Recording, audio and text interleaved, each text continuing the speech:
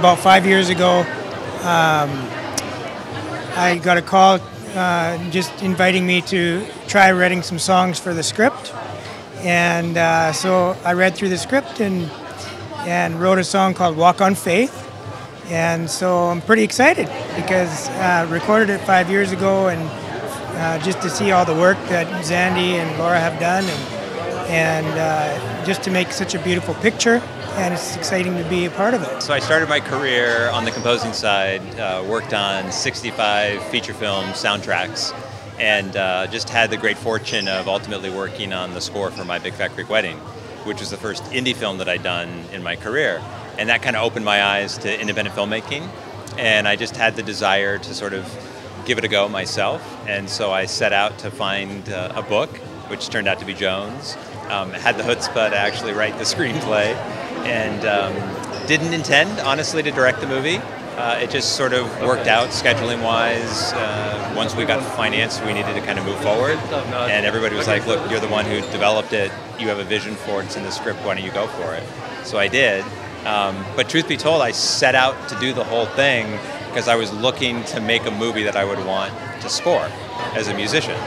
So that's always been the genesis of my creative process and where I start. You know, I came on board because I believed in Alexander as a creative being and his vision, but also the storyline and the message of Joan Anderson's book, which is it's never too late to reclaim your life. It's really about rediscovering yourself, allowing change to enter your life when it needs to, and gracefully moving through it.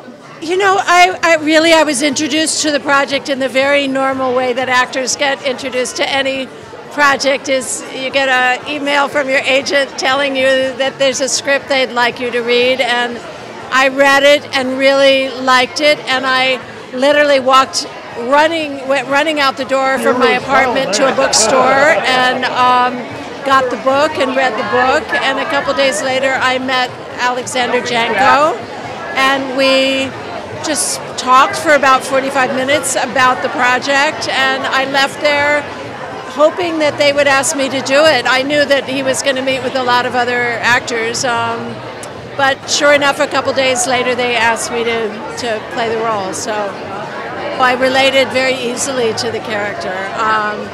You know, there's certain parallels in my life. I have a son.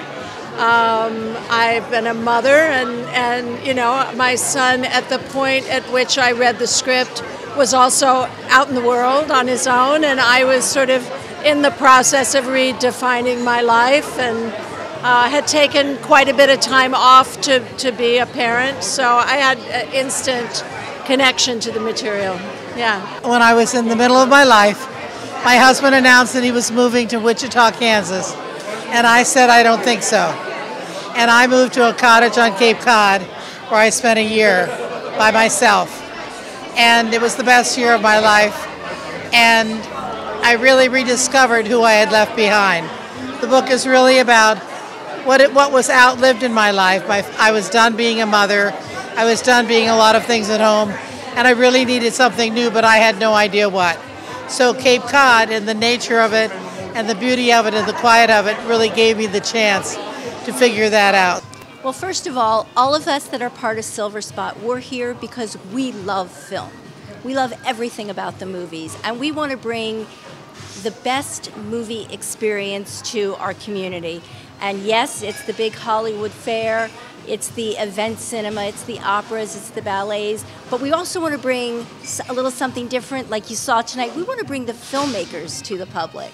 You know, we do this once a month, you know, where everyone can come together and you can get to know the people behind the lens and also in front of the camera. So it's a connection, and you know, it's people are here because they love the movies.